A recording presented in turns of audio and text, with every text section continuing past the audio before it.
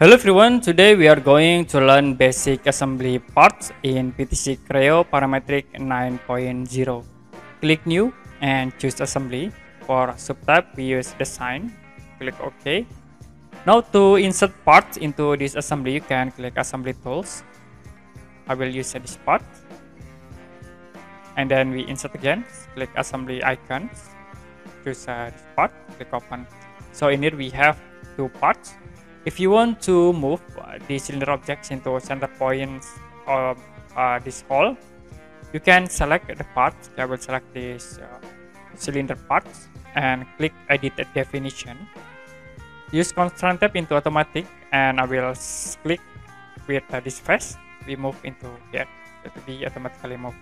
You also can select again, like I will select from this face, aligns with this face. If you're done, click OK. To edit the constraint, you can go again into part 3 and click Edit Definition.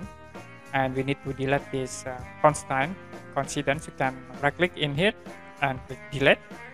Right click again, click Delete. So you can move like from this face point into this face. Click OK to apply.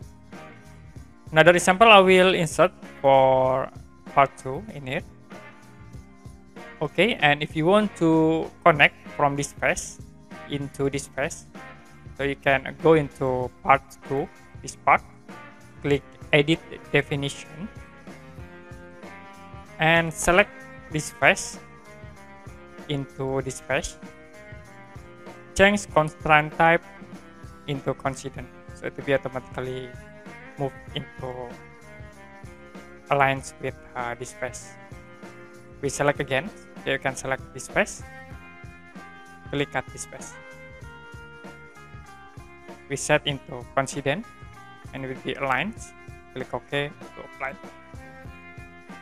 Okay, that's it. So to basic assembly parts in PTC Creo Parametric 9.0. And if you have any question about this tutorial, you can comment below this video.